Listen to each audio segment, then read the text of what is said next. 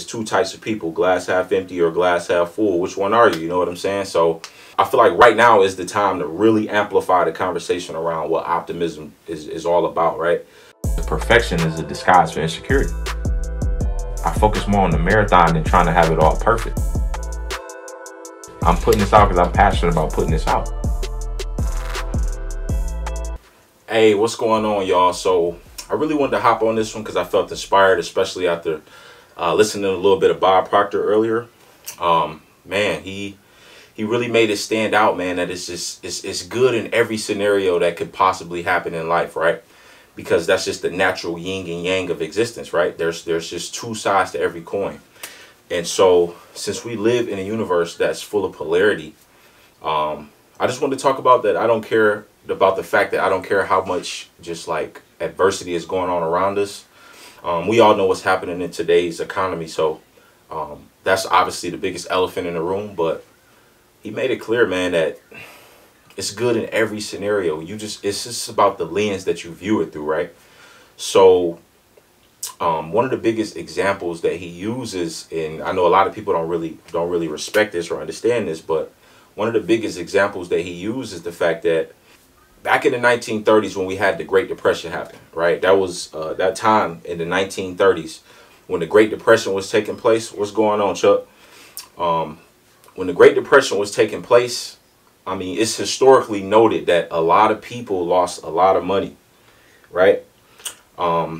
But we don't, like I said, it's about the lens that you look at it through. Everything that's happening, there's good in every scenario, right? So in the 1930s, when the Great Depression was happening, at the exact same time where people was losing money, it was a lot of people making money. That's what we forget. Like I said, it's good in every scenario. Chuck, you even pointed it out earlier. So at the same time in the 30s where the depression was happening, as companies was going out of business, there were new entrepreneurs emerging, bringing new businesses into existence because opportunity was being created. So that's just what I mean when I say there's good in everything. That's why the topic of what I wanted to talk about today is around optimism. Like, I don't care what's happening around us, y'all. Like, if you're not looking at it through an optimistic lens, then you're already setting yourself up for failure.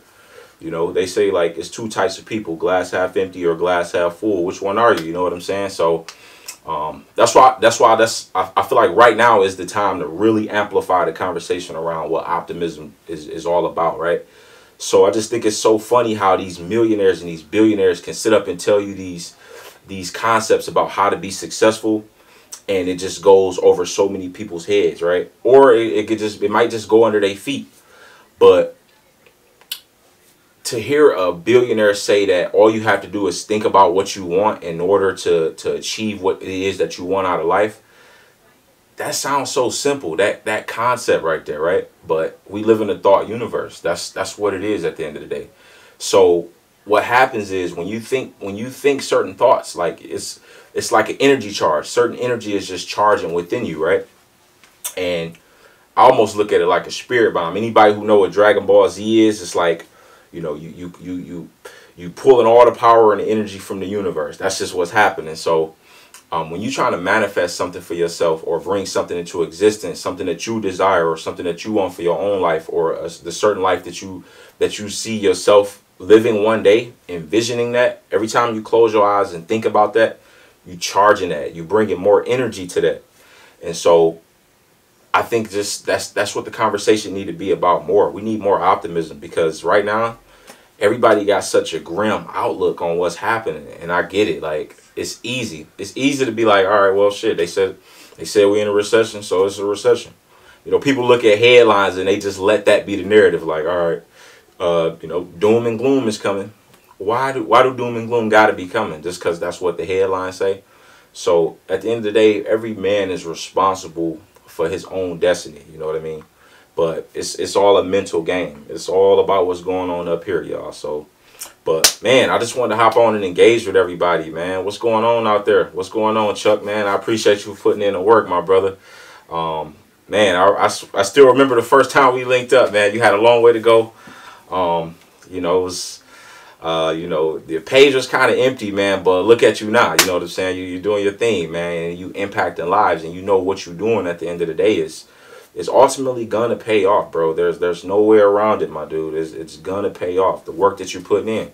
And look, hey, if a piano fall on your head tomorrow, where your kids got that content, man, where they could go back and see what you was about, man, and learn what you was teaching. So, you know, we definitely appreciate that, man. But what's going on out there, man? Car Eclipse. What's the deal? Shoot. Yeah, man. I know it's real crazy out there, man.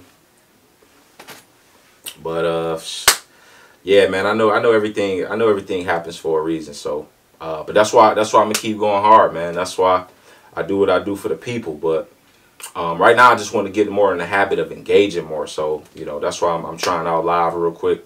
You know, and just trying to get into the habit of just talking to the people more, hearing what kind of thoughts they have, you know, because, you know, that's what it's about at the end of the day, you know.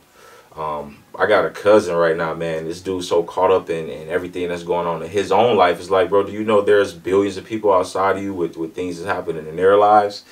So, you know, a lot of times we just get caught up in what's happening in our own worlds. But, you know, masterminds, they're able to think on a grand level. When they think in universal terms. They're not just, you know, they're not just thinking locally. They think globally, you know what I mean? Because it's a whole world out there. So I think the more we highlight what other people got going on, or, you know, highlighting the lives of others, calling them out, you know, just allowing other people to just shine for a minute. You know, even like what my bro do with Detroit on Fire, you know, that platform, bro, what you doing is powerful, because you it's unselfish, because you highlighting the lives of other people, bro. And that's why I love doing what I do with podcasts. You know what I'm saying? Because it's an unselfish thing. You giving other people a chance to bring their story to life. You know, make them feel special for 15, 20 minutes. You know what I mean? So, and I've gotten some amazing reactions out of people. And people like introverts who come talk, you know, who come on the show, you know, and they speak, you know, from a perspective I've never heard them speak from before. But everybody understand that spotlight or that chance is theirs to take advantage of. Say what you need to say. What's going on, Tony Price Music? What's going on, my baby? Yeah, man. What's the deal, Trail? I want to answer some questions, man. What kind of questions y'all got, bro? Business, life, economics. What's up? Talk to me, man. You know, there's so much shit going on out there right now. This is the time to be more virtual, you know what I'm saying? Where people can experience you more digitally, you know what I mean? Because that's just where it's headed. You know, I read that today that 6.6 million jobs got cut out, and it's like, damn, you know what I mean? Like that's where we at right now. So that's historic. That's record breaking. I'm even hearing divorce rates are going up. Fucking domestic violence rates and shit, you know what I'm saying? Because people got to stay at home and deal with their wives. So it's a different reality that we living in, you know what I mean? So, but it's about adapting, because that's what makes us humans at the end of the day. The fact that we can adapt to anything that's happening around us, bro. It could be it could be fucking dinosaurs roaming the planet and shit, but we'll figure it out at the end of the day. But it's like I said, optimism is just based off what you believe at the end of the day. You know, it's about the lens that you view whatever is happening around you through. You know what I'm saying? So, like I said, it's twofold. It always go back to glass half empty, glass half full. What type of person are you? How do you view it all? You know, because that's ultimately gonna dictate just the outcome of everything. You know what I mean? And so, when I look at the people that I grew up with, and I just kind of see the direction that they already like headed in their lives, you know, whether they end up, you know, somewhere dead or locked up, you know, the two traditional doors that you know, average people go through. It's no surprise to me, because you could just see it. You could see it in the way that they view the world. When certain shit happen, they have a negative view on it, right? To them, it's the end of the fucking world. Nobody cares you got fired from your job, bro. I get it. Shit is hard, bro. It'll be all right, though. You will live. You know what I'm saying?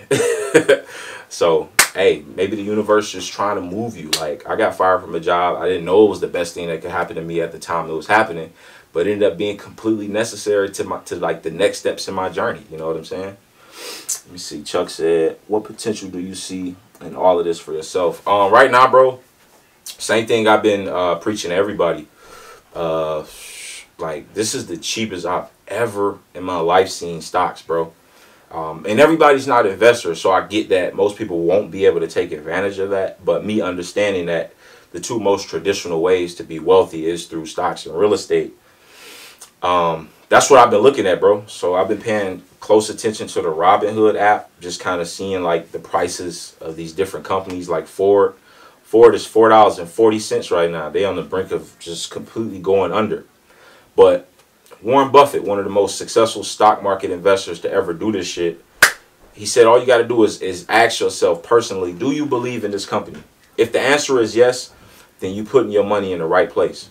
You know what I mean? So I believe in Ford no matter, you know what I'm saying, if they stock's worth a penny, you know what I'm saying? I believe in the principle that they stand on. They workers respect them. They workers, you know, love what they do, you know. So that's a good place to put my money right now. So that's what I've been taking advantage of. Also, I did mention that with us being at home, people are just going to just view more content. So this is the time to be obviously seen more, you know what I'm saying? So even yourself, you know, putting out content, bro, more people are going to see what you got going on, you know. And like I don't obviously know where the bottom is in all of this. We don't really know you know, like where the absolute worst is, but we just kind of taking this thing day by day. But like just kind of look for the opportunities as they unfold. Like we probably haven't even seen the biggest opportunities present themselves just yet, bro. But I truly believe, you know, it's out there. Like it's just about the lens that you view it through. So you know, like I remember when I wanted to do life coaching in 2016, trying to be a 21-year-old life coach. It was funny. The funny thing about it was, bro, it's like, you know, look, you got a lot more life to live before you try to be a coach. And the research that I did, it said that industries like life coaching typically do a lot better during economic recessions or depressions, because people's, you know, consumers' demands change. People demand more things that motivate them. They want hope. You know, they're looking to try to, you know, get to that next step in any way they can get that, or any advice or mentors they can get that from. This is when, you know, that industry booms. So, you know, I often talk about, you know, not sacrificing who you are in order to get more clout. So like the topics that we talk about, whether it be positivity, business, saving money, not working overtime at your job, those type of topics, they might be boring, you know, at face value to a lot of people. But look what's happened in our economy, bro. All of a sudden, these topics that we talk about are starting to become more and more relevant. Everything Gary Vee was saying about shit like exploding, people over leveraging, over expanding, spent money here and there, that shit is all coming into fruition. Now, he did say it was a lot worse than he was predicting, but shit, it's here, bro. It's here. And so, man, I'm of the mindset, bro, I don't even care if you got $1 billion to your name. Like, don't ever think it's enough. Don't ever think no scenario can't come along in life and change what the fuck you got going on. You know what I'm saying? So even if you got $1 billion, you still ain't shit if you ain't got a brand. You know what I'm saying? Because if your money gone, it's gone. Like, I was wondering last year in August when I kept seeing all of these CEOs stepping down from these companies. It was just, man, it was weird. I'm like, what the fuck? It was day after day on Twitter. Oh, this CEO stepped down. That CEO stepped down. Now I'm hearing about several CEOs that removed stocks out of their own companies at the end of last year. So it makes me wonder, like, well, damn, did they understand that the bubble had got as big as it could get? So you never know what opportunities they paying attention to. So, you know what I'm saying? Just understanding how they move. And like you said, bro, distractions are limited now. So people looking for anything to put in front of them, bro. Shit, for a minute, I found myself doing that, just scrolling through YouTube and shit. Like, man, where's the content? You know what I'm saying? So, man, it's real out here, bro. Let's see. What up, Blake? What's the deal, my baby? So now I forget the post where you said, hey, facts, bro. You know what I'm saying? Like, everything, like branding is the ace of spades out of everything that you could be doing in life. And so to put fucking building your credit or getting a promotion at your job, to put any of that on the pedestal over building a brand is a huge mistake. Like everything follows brand. Like a couple years ago when I first learned how to pitch, like I read this book called Pitch Anything. When I first learned how to pitch, I was going to investors trying to get capital out of them. And it's like, who the fuck are you? That's the question they was asking me. Well, who the fuck are you? Why would I give you money to work with? I don't know you. So me learning and understanding, like, well, damn, once I brand myself, then they'll know who I am. It'll be easier for them to relinquish capital to me. You get what I'm saying? What's the deal, Real? Also, last year, you know, when I learned about systematizing, I understand that a lot of business owners didn't know the systematizing aspect of business. You know, people would just go into business, try to sell a product, and they eventually get overwhelmed by everything that's happening around them. So I try to pitch that to businesses, and I still realize, like, wait a minute. In order to build my own system, you got to have money. Money is like the fuel to a system as an entrepreneur. If you want people putting in work for you, videographers, photographers, marketers, accountants, that system happening around you is going to require you to have some capital. Unless you have a brand that's strong enough to get somebody to believe in you anyway, where the system just finds its way around you. And I'm going to give you an example of what I mean. Eric Thomas. He realized that he was good at speaking. So he decided to put out free videos on YouTube, just doing what he do, him and his cameraman. Let me just do what I do. Let me put out these free videos. Enough people seen those videos and enough people got his attention, or he got enough people's attention for brands to start reaching out to him and say, hey, maybe we can invest $50,000 in you to come here and speak. With that $50,000, now I'm able to put money here or put money there to get that system going around me. You know what I'm saying? So that's why I say branding should be on the pedestal for everybody.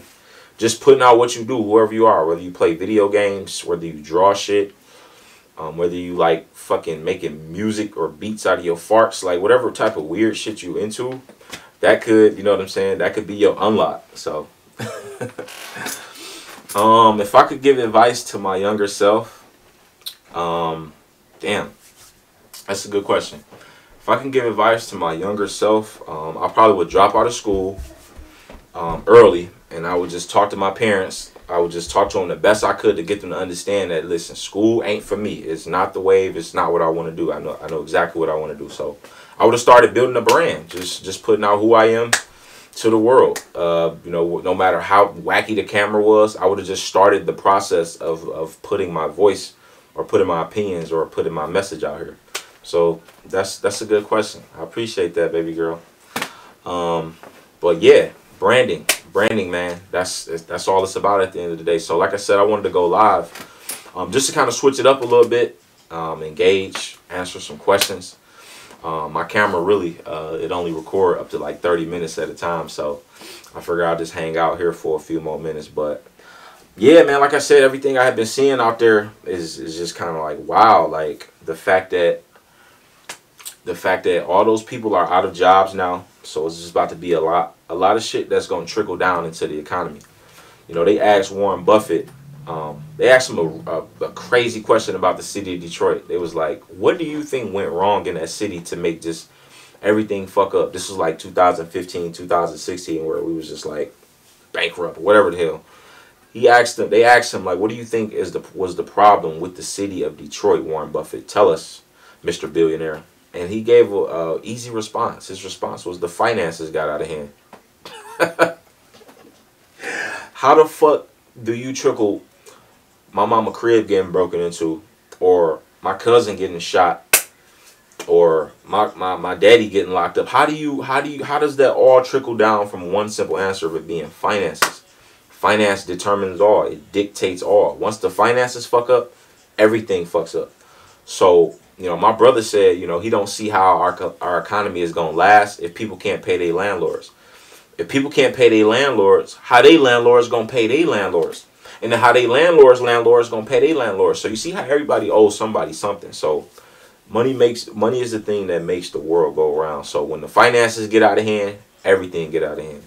This is why they're talking about higher, you know, divorce rates or domestic violence cases being reported.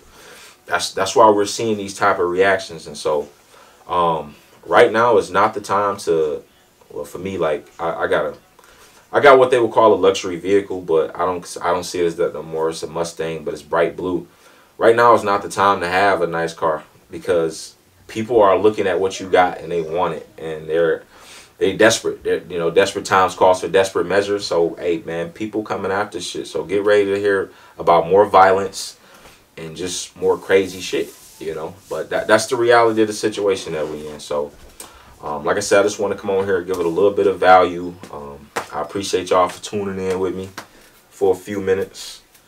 All three of y'all, or two of y'all left now. Answering y'all questions. Oh yeah, you asked something very important about suicide. That's a really huge topic, man. You know, a lot of us are vulnerable to ourselves. We are our own biggest enemies. We're victims of our own thoughts, and like I realize some people will have a war zone going on up here. Unfortunately, you know, somebody I'm very close with in my family is going through a tough time right now. So, just all I can do is just be the best possible example for that individual. You know, I'm not interested in people trying to tell me how to live my life. I'm open to all suggestions. So I don't do that to other people. I just, you know, do what I can to be that example. So, but that's what I'm gonna keep doing, you know, and keep giving y'all content in the midst of that. So, like I said, I appreciate y'all for tuning in.